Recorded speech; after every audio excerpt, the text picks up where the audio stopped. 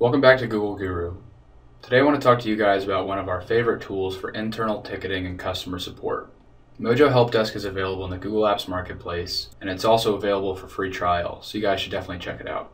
One of our favorite use cases for Mojo Helpdesk is the internal ticketing that you can use for your organization or school. So after you install Mojo Helpdesk, you'll notice that it integrates seamlessly with Google Apps. So whether you're an agent or an end user, you can access it from the More dropdown at the top of your screen. So if I click on the More dropdown and then scroll down, you'll see Mojo Helpdesk right here. Agents can also have their tickets delivered right to their inbox, so they can open up a ticket and view more about the details right in their email. Our favorite Google Apps integration is the ability to import all of your Google Apps users from your domain. So this makes it really easy to add agents and users to your account. And later on, if you add a large number of users to your domain, you can always go into the admin view and import your users with the Google Apps user synchronization. So from here, I would just enter in my information, click proceed to update all of my domain.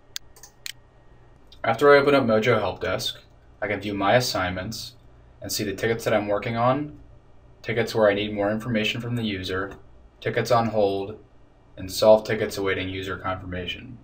I can also take a look at some unassigned tickets, learn more about them, and assign it to an agent. So we found that Mojo Helpdesk is great for creating internal tickets to resolve IT problems.